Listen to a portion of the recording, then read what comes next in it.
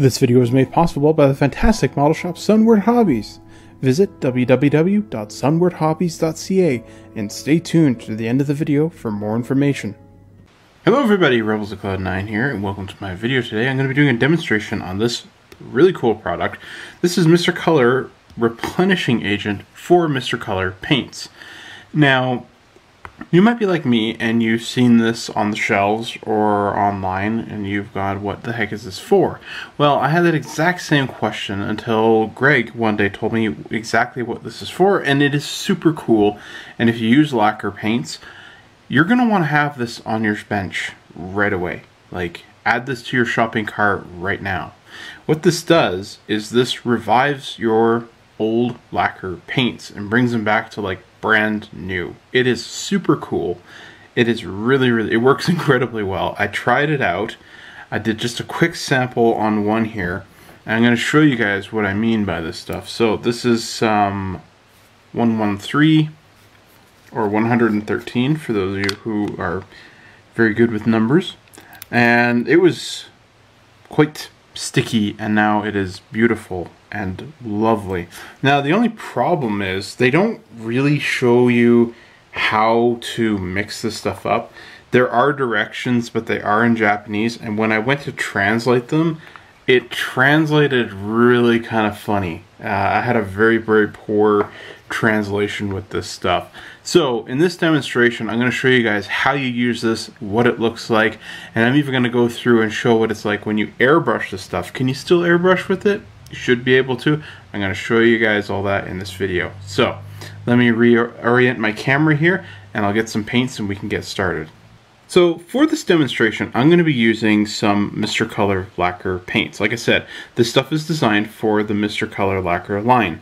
And I'm looking at these, and Greg also sent me these. He said it's probably one of the last ones in Japan, and I was really excited because these are exclusive Yamato 2199 colors. So it's all the colors I need to paint all of these little ships. And what really sucks is, let me open it up here and I'll show you. These guys have been sitting on the shelves for a while, and unfortunately they have gone really gummy. So open up this yellow here. Like, it's a thick syrupy consistency. Like I can actually pour it upside down, and it's hardly it's hardly moving. You can see it's, oh, look at that. Look at that. It's like paste. That's not paint. Okay. Yeah, see all those little strings happening on there? Hope the camera's picking that up. Yeah. So, I can't actually use this. So some people might say, well, you just, you add a whole bunch of lacquer thinners and away you go. That doesn't really solve the problem, because essentially what you're doing is you're adding something that's kind of an accelerant to the paint, and it's just going to dry out again later. So yeah, it's not really solving anything. So what the instructions say to do with this stuff, I don't actually know why I put the lid back on, but I did. What the instructions say to do with this stuff is you mix it at about a 50-50 ratio.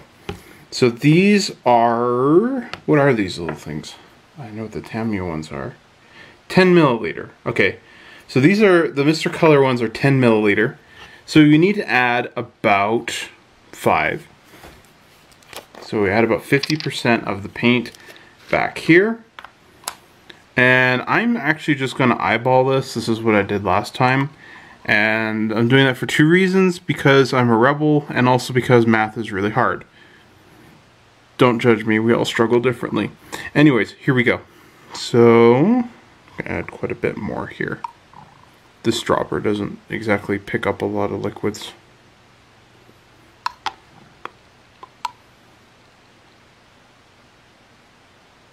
Let me just see here. Yep, that's about 50% right there. And so what they say to do with this, they say to shake it. They don't actually say to stir it. And I tried stirring it, and it does work when you stir it. But weirdly enough, it does work better when you shake it. So, let's just put the cap back on. And there you can see it sloshing around a little bit. So let's start shaking it. And this might take a while because this is the, out of all the lacquer paints that I own, these ones are the most far gone. Some of the other ones, like this RLM yellow here, it was sort of bad. It wasn't too bad. It was getting to that sticky phase where it was harder to use it. So I'm just going to keep shaking this here until it's done, and I'll be back once I have this ready to go. Okay, now I actually shook this for probably about 2, 3, maybe 4 minutes, and halfway through I actually thought, oh, maybe it's not, everything's not dislodged, so I actually opened it up and I stirred it around a little bit just to break up everything off of the bottom, and found out I needed to add a little bit more of the Replenisher. I kept thinking a different name. Replenisher to the mix here. And then I went ahead and shook it for, like I said, about another 2 minutes. So it doesn't take very long. And it feels and it sounds like regular paint. So let's open this up. Here's the unveiling. Okay, that looks like paint. Oh, look at that. Look at that. That is so cool. How do you like that? Couldn't even open that and stir it around. No sticky lines. This is like normal paint. This is what it should be when you get it fresh out of the bottle like that. That is fantastic. That's so cool. But now we have to go answer the big question. Can we still airbrush this? Because if not, it's completely useless. But I'm betting we're going to be able to. But I know you guys, and you guys are going to be like me. You're going to want to see it in action. So I'm going to go set up my airbrush. I'm going to throw some of this paint in here. We'll go paint up a spoon and see what it looks like.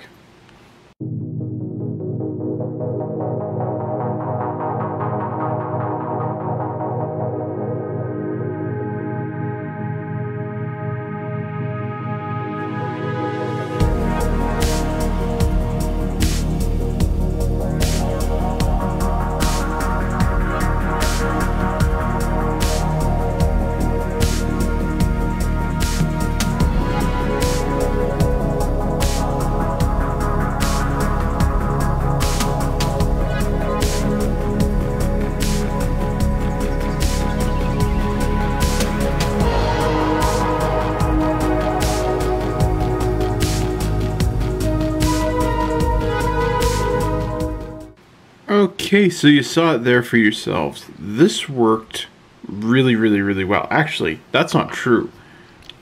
This worked really well so that this could work really well.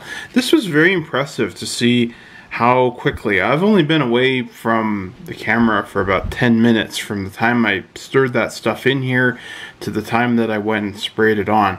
And you know, there's no wait time needed, which is great. You know, I can just sit there, and if I open up one of these paints and, oh, it's not good, I can quickly mix this Replenisher in and then get back to airbrushing.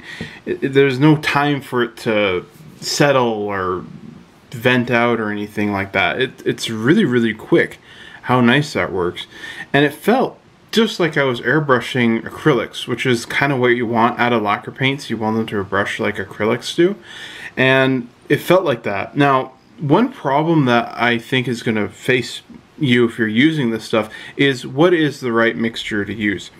They say use 50% of the paint that's used in here, but if you're like me, I think this was actually the first Mr. Color paint that I ever bought, and I've had it for probably close to 6 years now, or more than that.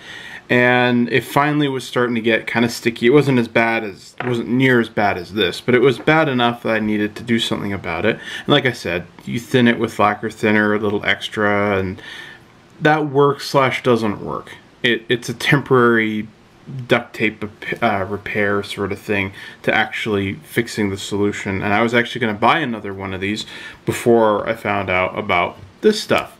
So And that's another thing, is I can buy this and I can get it shipped from anywhere else in the world, and it may or may not work.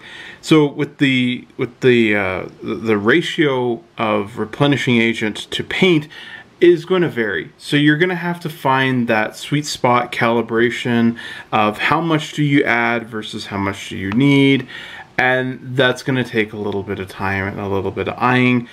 I just want to say, if it's something like buying a brand new acrylic like this Tamiya here, this is what I'm shooting for. Like, I want it to be this same sort of consistency. So I'll just open this up here, give it a quick little turn. So you can just see how quickly it falls off of the stirring stick here. Like, this is generally what I'm looking for when I'm doing this sort of thing.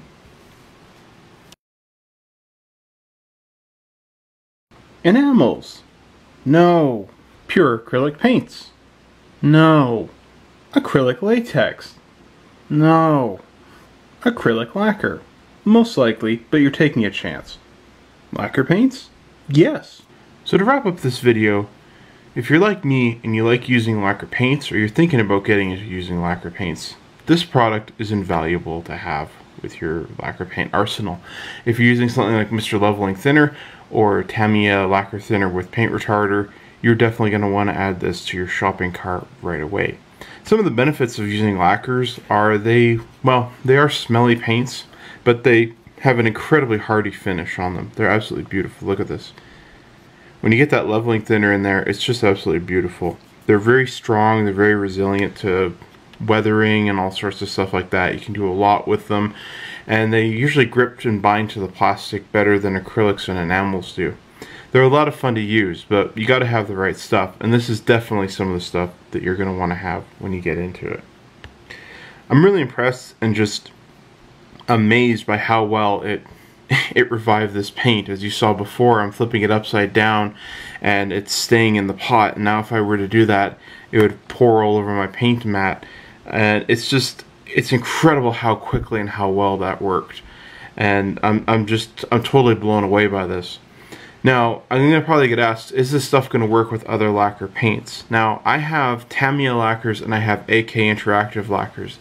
And I checked all the paints that I have, every single one, and I looked around to see if any of those paints had any kind of the same sticky symptoms as these Mr. Hobby color ones, and none of them did. They're all basically brand new.